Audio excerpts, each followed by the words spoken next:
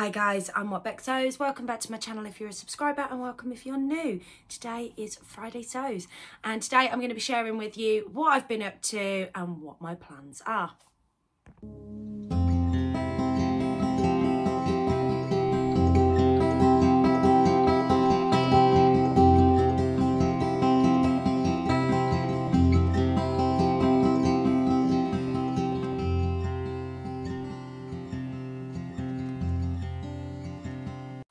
How are we all? Are we all well? I hope we've had a good week.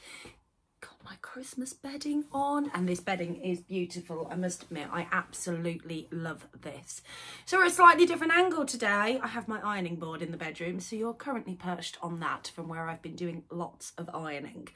I finally got a tumble dryer, guys. You know you're a grown-up when you're excited about a tumble dryer.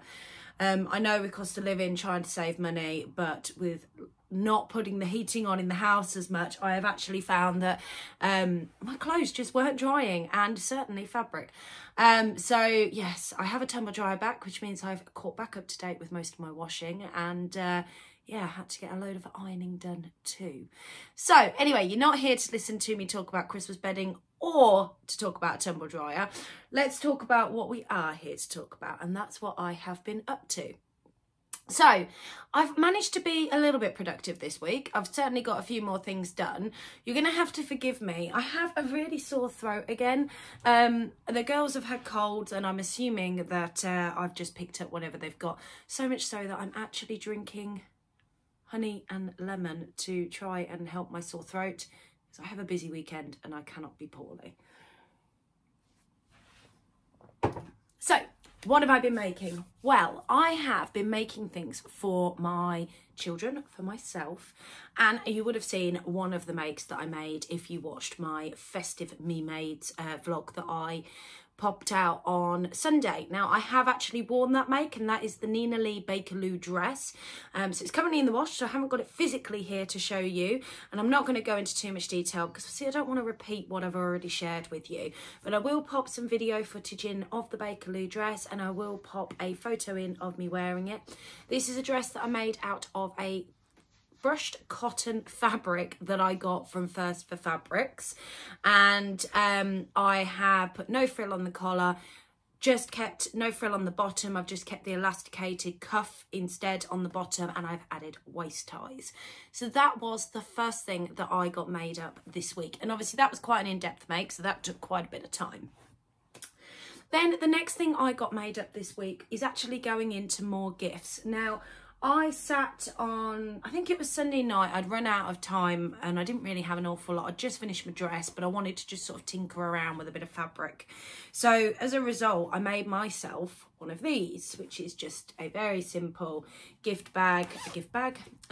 bag, makeup bag, and I used a fat quarter that I got from Hobbycraft, this little lovely set that I got from there, and then I used some of the So Hailey Jane Woodland Walk for the inside, and because I actually sat and did it properly, it looks really nice. And my lovely daughter came downstairs and saw this and was like, "Mum, I really want one of them."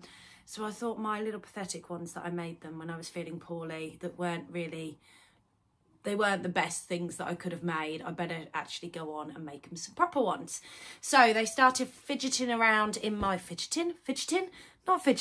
started rummaging around in my fat quarter box, and they both picked their pieces. So Jasmine, my youngest, has picked this lovely So Hailey Jane Cats one for the inside, and then from the same fat quarter bundle she's picked this one here, which you can see I have cut and I have interfaced, and that is to go inside. So I've got that one to make, but I have got Willow's, my eldest, made up. So Willow chose, again, these are So Hailey Jane fat quarters, chose this beautiful Paris fabric, and I've done a lilac zip on this one, and then if we actually look inside, we've got that inside, so she picked both of that. Now in hers there is some additional pieces, because I decided that this was now going to be a full-on gift and I was going to make some bits and bobs to go with it. So I was making some reusable face wash type things. Willow likes lots of makeup. She they've both got they're both really into their cleanliness with their skincare routines. My youngest daughter, bless her, she's got very oily skin, so keeping on top of it to make sure she's not too spotty is kind of a thing for her. So I'm going to be doing the same thing that I've done for Willow, where I use the outer fabric, so this fabric here, and then I use the toweling underneath, so they've got the reusable face wipes to go in these lovely little bags. And then I will probably go and get some makeup remover and some face wipes and stuff like that. So they're both going to have one of these, but Willow's is finished. This one is mine. I love this one. I know that I probably should give it away. I've got quite a few of these now, but I just love this fabric, so I'm going to find something else to store in it. And I do have an endless makeup collection, she says, looking over there at it. I'm not going to show you it because that is a mess at the moment. So I got those two made up. They're two little gifts. And then the last thing I got made is what I'm wearing. So this is the toaster sweater by Soho 7. It's made out of this fabric that I bought from So Affordable Fabrics. Now, I will say this is quite a, it was an inexpensive fabric, and you can tell by the quality, but actually it was really lovely to sew with. I love this neckline of this jumper, and do you know what? I'm wearing it today. I'm on a half day from work today. I don't put the slit at the side with it because I just prefer it to sit like that, and actually it's slightly oversized. It fits me perfectly. It's slightly oversized though, so I don't need to have that slit to make sure it covers my belly area, if that makes sense. And then I've just got it on with a pair of work trousers because I was over at a college this morning with my apprentices, and yeah, so it was perfect for a Friday to go out to work in, but equally I went off and did lots of shopping to get ready for my partner's party this weekend, and it's been perfect for that too. So what am I going to get up to? Because that is everything from my makes. Now, I have been cutting and prepping because it's my partner turns 50, guys, this weekend. His birthday is Sunday, but he has a 50th birthday party on Saturday night. And the bloody World Cup. So, England are playing on Saturday night, and we have arranged for some live music, and it's been an absolute nightmare because my other half is a massive football fan. He goes to the pub with all of his mates and he watches the football, and the live music is bang smack in the middle, but he has quite a few people attending this party. So we're kind of going with the fact that we're going to keep the live music on. We've compromised. We are holding it in our sports club over the road, that we're both members of, and I'm the secretary of, and all of that sort of stuff. So we thought that was the most appropriate venue. We can have the TVs on at the top with no sound, so they can all watch England versus France, and then we'll have the music on for those that are particularly interested, and I think that that will work best. So I have lots of prepping and planning to do. I'm halfway through making his birthday cake. I will try and insert a picture here of the cake that I'm actually making him. And then next week I will show you what it actually looked like, because I'm pretty sure it won't look as good as that. And I've got about 1,000 cupcakes to make to go along with it, and I've got lots of 50 prongs in it. I've got loads of platters to make this weekend, and then tomorrow, Saturday morning, I have to go over to the club and decorate, and I've kind of bought all the stuff for like a do-it-yourself photo booth, and I've got like a little Polaroid camera and a guest book to stick them in so the guests can take their funny pictures with all the frames, and we've got some 50th things just so it's a nice memory piece. I've got some gold bling to go behind it, so I've got to set all of that up, get all the balloons blown up, and take all the food over, and then we've got the party itself. And then on Sunday, because we're holding it in our local club, I have the luxury of then going and cleaning it all up. So my weekend is going to be very limited for sewing. I've gone off on a tangent, and I apologise if I've bored any of you with what my plans are. However, a little bit of insight into my life if you're a little bit nosy and want to know. Not that I'm nosy. It's a good thing to be nosy. Okay, I'll just stop justifying my comments, shall I? So I have been prepping some projects to get on with, and I cut all of this out on Sunday night because I didn't know if I'd get the opportunity to start them. Same with the toaster sweater. I managed to get the opportunity to get this sewn up. It's a relatively quick sew, with it being knit fabric. So the other one that I've done, look at this fabric, very Christmassy. So this is a fabric that I got last December, and it was in the classic box for So Hayley Jane, and I've been waiting for the perfect opportunity to find something to wear it for. Now, it is a very Christmassy fabric. It's like a shimmery viscose fabric, and I thought this would make a perfect Marnie blouse. And I really like that colour against me. I think that would look lovely, and I could get away with wearing my red lippy, because I do love red lippy, although I'm wearing pink today. So this is the Marnie blouse. I have got this all cut out and ready to go. I've done the dress version once. I'll pop a picture of the dress that I've done in there. But yes, I'm going to do this as the blouse version, but without the pin tucks, because it's a viscose. To put the pin tucks in, it will be too fiddly. They won't hold properly. It's not got enough structure in the fabric.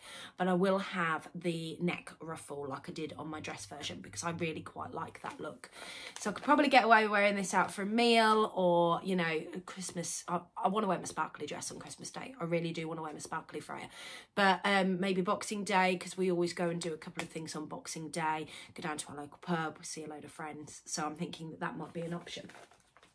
So that's all ready to go. So I'm hoping that at some point in the week, maybe even Sunday evening, if I'm not on death's door by then because of this blimmin' sore throat, that I will be able to start doing some sewing. But I have also prepared a quick sew. So I have the Seamwork pattern Brit dress.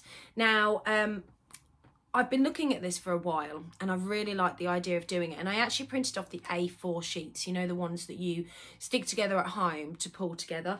Excuse me a second.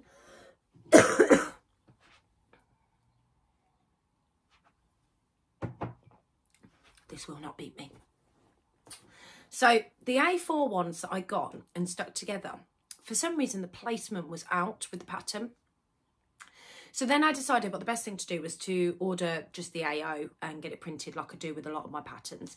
So I've done that, and I've got that all cut out, and it's cut out in a black thick winter cotton jersey. But I didn't bring them up to show you. So these are the arms. So the Brit dress goes into like a cuffed ballooned type sleeve. And what I wanted to do to stop it just from being black, I mean, I do love black at this time of year. I've got some, and I haven't got them to show you, sorry guys. I'll try and take a photo of them and pop them in here so you can see them. I've got some trim that I want to put across, a double layer of trim across the arms here, and then sew it in. So I'll stitch it on and then flat when it's like this, and then it will sew into the arms. But it's purple and gold, and again, I think it just gives that little bit of a festive feel to it, but you could wear it any time, and it's just stops it being so dull. It's not just a black, straightforward, plain dress. You know, it's more me. So that is the other thing I've got cut out that I'm hoping to get sewn up. That one's probably more likely to be sewn up than the Marnie, because again, with knits and jerseys, it's such a quick make. So hopefully that one will come together, and I'll be able to share that one with you next week. So that's everything. That's a really quick Friday sews, guys. If you like this video, please don't forget to give it a thumbs up and click that subscribe button. Let me know your thoughts in the comments below on my plans on my toaster sweater, and if you've got any ideas other than honey, lemon and ginger to get rid of a really sore throat and prevent any more illnesses from hitting us. I only got my fringe cut last week, and I actually think I'm not going to do a Ruan. I have watched Ruan's vlog recently where she's trimmed it herself, but I think I'm going to need to pop into the hairdressers and ask him to trim it a little bit more. I do like a long fringe, but I think by next week I'm not going to be able to see, probably because I haven't had my hair cut for so long. It's just grown like that. Anyway, I digress again. Have a fantastic week, guys. Happy sewing, and I will see you all next Friday. Bye.